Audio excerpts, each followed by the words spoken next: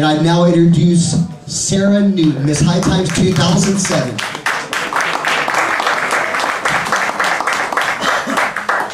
Thank you, Mikey. One of the most hardcore crusaders I think I've ever met in this, definitely.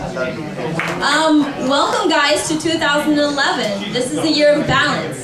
2010, we planted the seeds with Prop 19. We were able to get awareness, get the world out there, you know, show people that this is possible. 2011, I think we're setting the groundwork. We're letting our roots grow strong so that we can come into 2012, which is all about change. You know, the Mayans had it right. This isn't the end of the world, though. It's the end of an era. We've been living in this era for too long. This era of corruption and deceit and just living a lie. You know, pretending like hemp won't save the planet or marijuana doesn't save lives. You know, 2012 is the time for change, and you know, we're really blessed to be alive right now. This is one of the most amazing times you could be alive. You know, and we're really making history.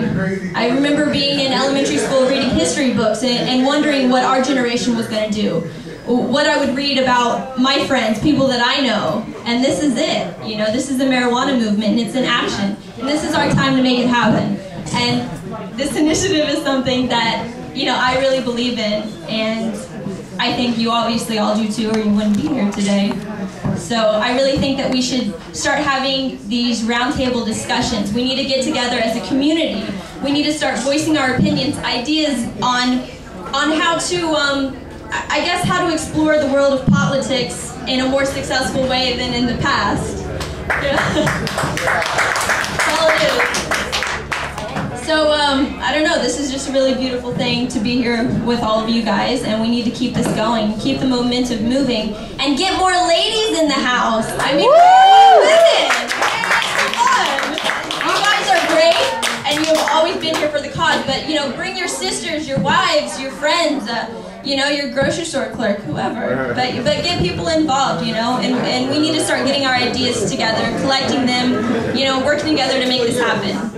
And we also are very fortunate to be in Los Angeles, which is the city of a bunch of rich motherfuckers.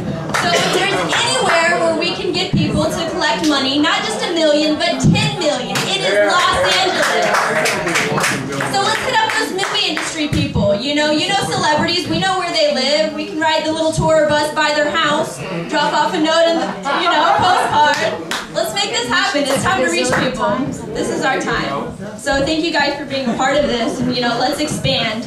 Let's make it to where we need a place 10 times bigger than this to hold our meetings next month. You know? Thank you, Paul, for coming out and supporting tonight. Yes, Paul. You're amazing. Amazing artist. Thank you, Sarah.